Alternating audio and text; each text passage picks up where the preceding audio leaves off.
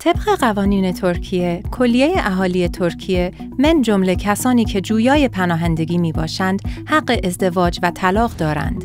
این ویدیو مراحل ازدواج و طلاق را توضیح داده و میتواند سوالات شما را در این دو مورد پاسخ دهد. در ترکیه می توانید مراسم ازدواج دینی داشته باشید، اما این دلیل کافی برای ازدواج قانونی نمی باشد. برای ازدواج رسمی، باید در شهرداری ناحیه‌ای که شما یا نامزدتان ثبت شده اید، ازدواجتان را ثبت کنید.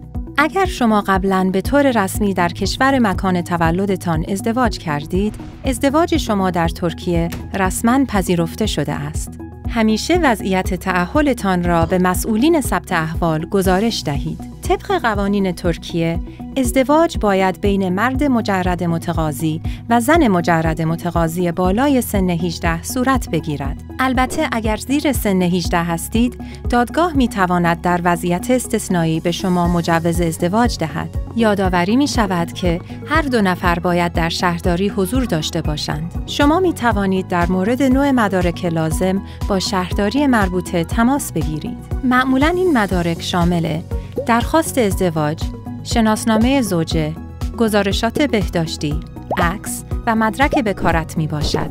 امکان دارد از شما مدارک دیگری نیز درخواست شود.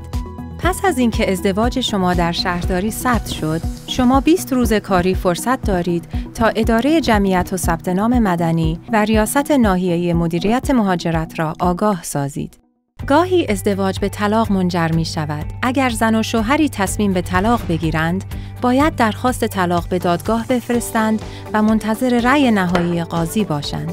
شما شاید در این زمان به وکیل اختصاصی نیاز داشته باشید.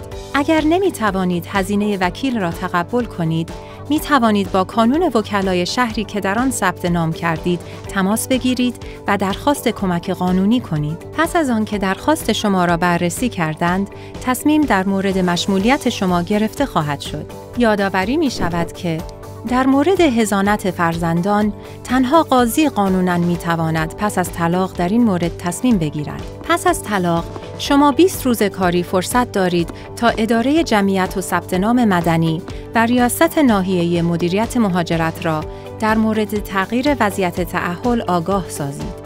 هدف این ویدیو صرفاً اطلاعات رسانی است و تولید سازمان غیر انتفاعی Refugee با همکاری حقوق پناهندگان ترکیه می باشد.